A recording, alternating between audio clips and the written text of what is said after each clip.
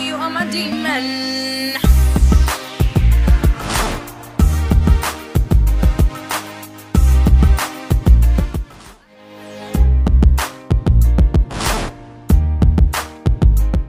MACLA it's become like a second home for me.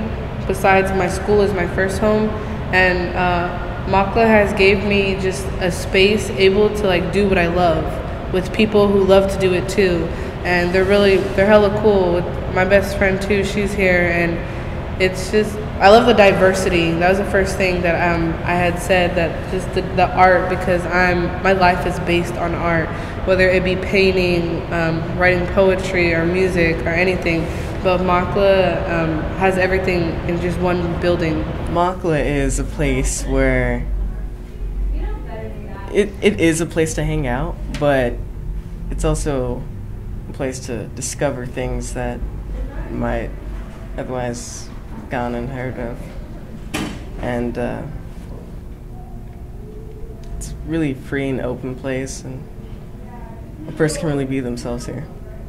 MACLA for me is like a program where you could express yourself.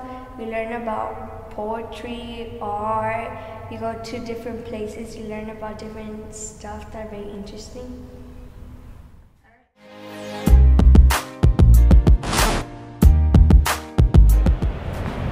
If I had access to these tools such as like a mic, recording, just everything, I would kind of do what I'm doing with my work right now.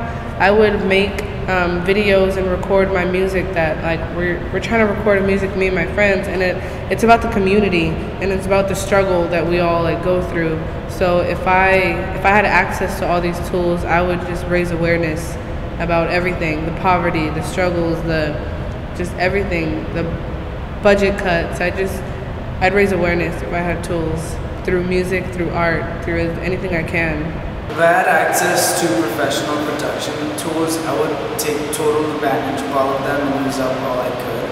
I really like photography, but I'm not the best photographer. But if I was given a camera, I know that I would at least try to let my photography skills, the little that I had, or the little that I know of, come out of their cage. Switch up.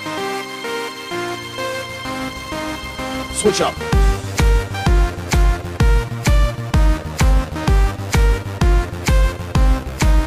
Switch up.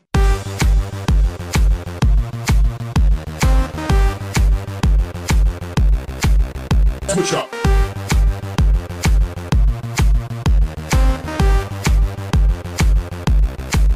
Switch up.